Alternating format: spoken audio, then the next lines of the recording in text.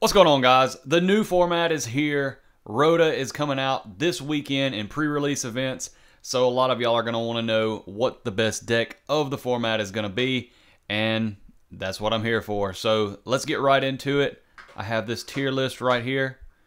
Let's check it out. Alright, so first and foremost, we're just going in order. Sharks is getting support in this set. I think, honestly, it's going to be a good, solid Tier 2 strategy. Maybe it proves me wrong. You know, Double Toad is supposedly something that it'll be able to do. So that's going to be kind of strong. You know, we'll see. Labyrinth, this deck gets infinitely better in this format because trap decks are very versatile in what they can do. They can adapt to any meta. That's what I like about it. Branded Azamina. You're going to see a lot of Azamina decks on here, and to be honest with you, Branded Azamina is going to be rogue.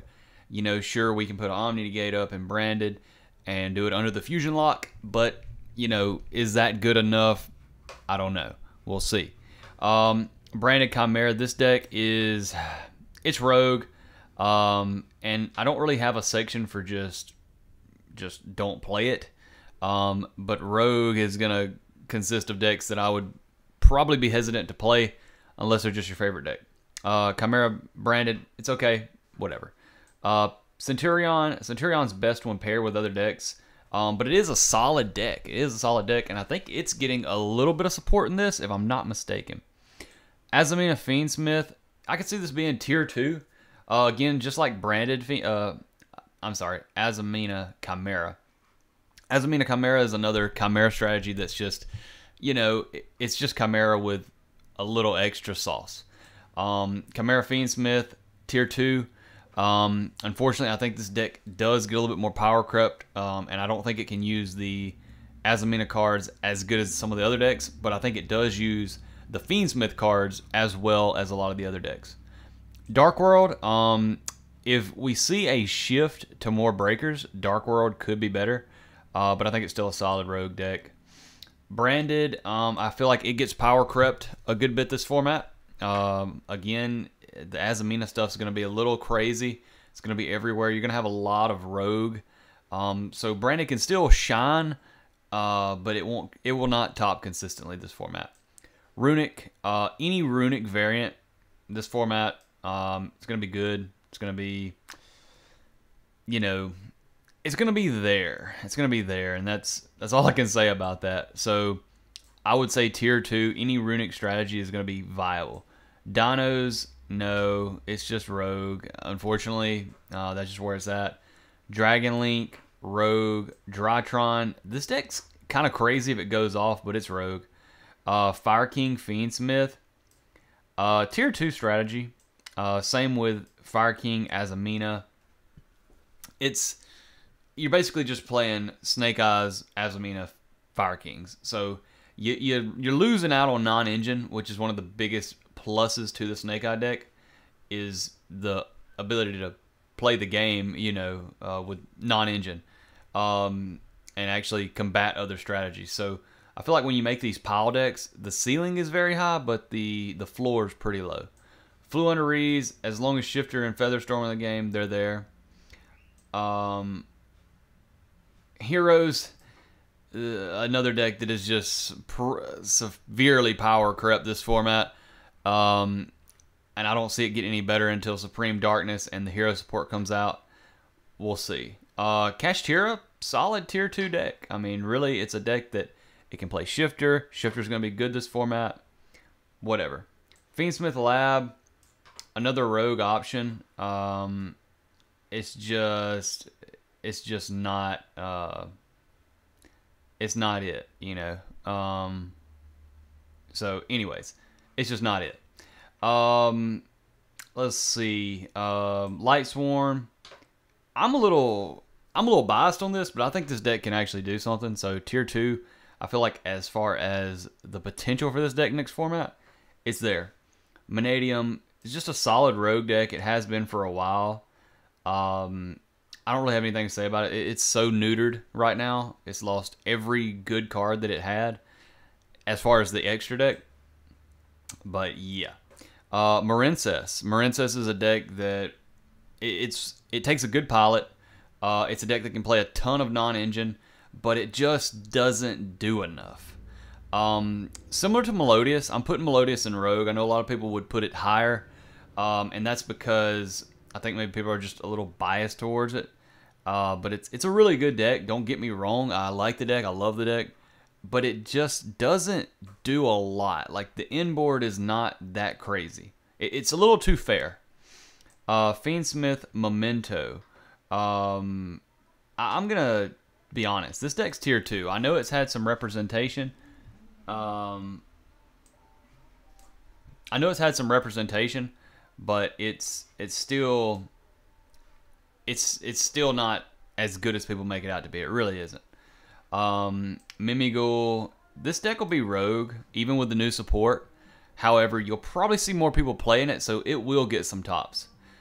I can't even see. Magic Musket Fiendsmith. A deck that was really popular in the beginning of Fiendsmith format. I think people just figured out that Yubel is inherently better. So, you know, whatever you want to make of that. But it's still a good, solid tier 2 deck, in my opinion, as far as power level goes. Sky Striker Orchest. This is one of them decks that's so annoying, and it will just randomly beat you. You know, it's grindy. It's really cool. Horus Puppet. Gimmick Puppet Horus, which is, I think, the best way to play Gimmick Puppets. I'm just telling you right now, if you don't have a hand trap in your hand and they go first, you're losing that game. You're losing that.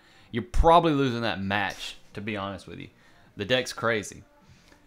Pearly, another rogue deck. Same with Rescue Ace. They're just a few formats back. Snake Eyes was the golden child of that set, and which I say Rescue Ace and Pearly were not in that set, but they were the big dogs in AGOV format, and now they're just a little bit power crept, but they're still very good. They're still very, very good. Plants. Man, listen, do y'all not know plants are actually good? Like, this deck's crazy. The inboard of plants is virtually unbreakable. Just unbreakable. I mean, Dark Rule, it takes 2 board breakers at least, and you have to be able to set up a board. I mean, it's just crazy. Ritual Beast, we'll say tier 2 for sure. And I can't even see Runic. Okay, all the Runic stuff, we're just going to put it in tier 2. I'm just going to be honest with you. Runic stuff, Runic Sprite, it can do stuff that is unfair. You know, it can draw 3 cards every turn. Recycle basically has like unlimited hand traps because it just keeps recycling them. Well, I say hand traps, they're really just board breakers, but the issue with the deck is it doesn't have a battle phase, so that's the problem. Salamangreat, we'll say Rogue for sure. I don't know. I don't know if Salamangreat is in a really good spot. I mean, it's just a solid deck that can play a lot of hand traps, and it's kind of similar to Marincess. It's a little too fair. I mean, it does put up an Omni Negate, but it doesn't play through Interruption that well. Sky Striker Pure Rogue. I mean, it's probably not even actually Rogue. I'm just putting Rogue as the bottom, the floor. With these are probably in order. We would say, yeah, I think this is a pretty good order. You know, maybe Melodious up here, but the Chimera stuff, Branded, Azamina. You know, maybe Branded at the top of Rogue. Flu. Yeah, I mean, these aren't in perfect order, but Snake Eyes Fiendsmith, I don't think people will be playing this deck. I think you'll still see it, but people are going to be splashing it, so it's probably going to be Rogue. Snake Eyes Fiendsmith, Azamina. This deck will be, it'll be tier 1.5. No, it'll be tier 1. It'll be tier 1 for sure. Our first tier 1 pick, you know, it's good.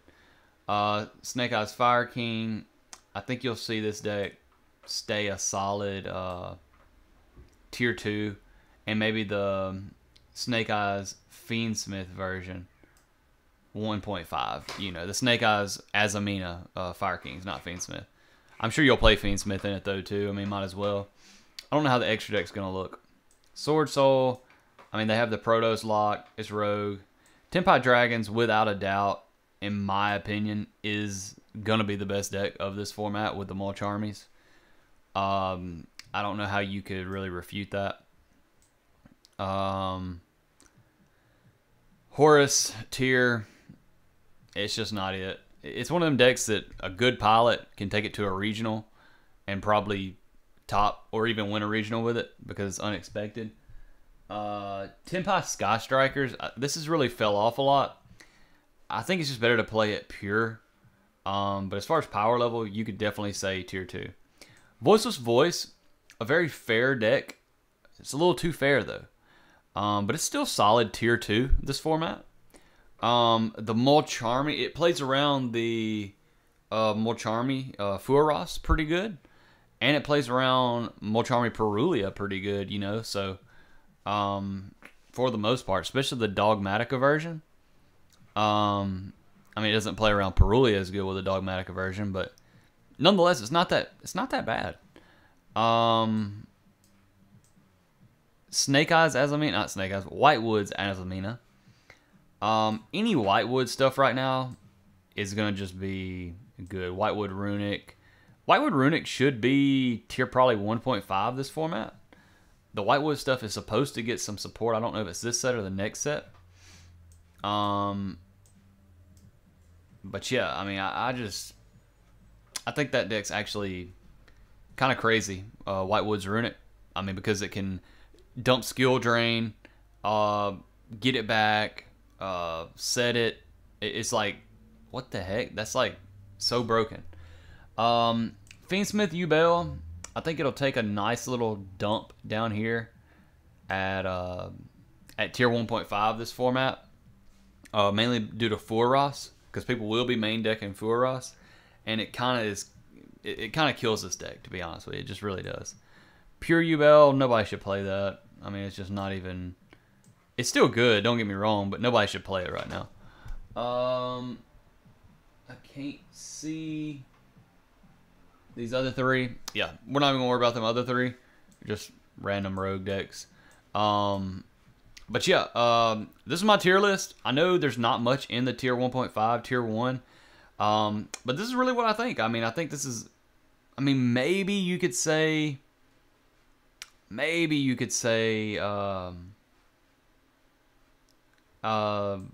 Memento in 1.5, but nothing else really. I mean, there's just nothing that's. None of these other options are there really. I mean, it's just really not. We don't have Mermail on here anywhere. That should have been on here. I think Mermail. I didn't mention that one, but Mermail should be pretty good. We'll just have to see. It can hand rip you, so yeah, you know, everybody likes to be hand ripped, right? Hand rip for 4. Have a Toad on board, like to negate that one card in your hand. But anyways, shout out to this guy right here, Samu Kovic, for making this tier list and letting people use it. But anyways, guys, thanks for watching the video. Let me know in the comments, do you disagree? Am I nuts on some of these? I mean, I think I'm pretty in line on everything. And keep in mind, these aren't in order on these. I would say these are in order. These right here are probably in order. Yeah, I would say this is a good order. Lab being like the weakest of the tier 1.5. But the rest of these, like tier 2 and Rogue, they're all just random. But anyways, guys, thanks for watching. Be sure to like and subscribe, and we'll see you on the next one.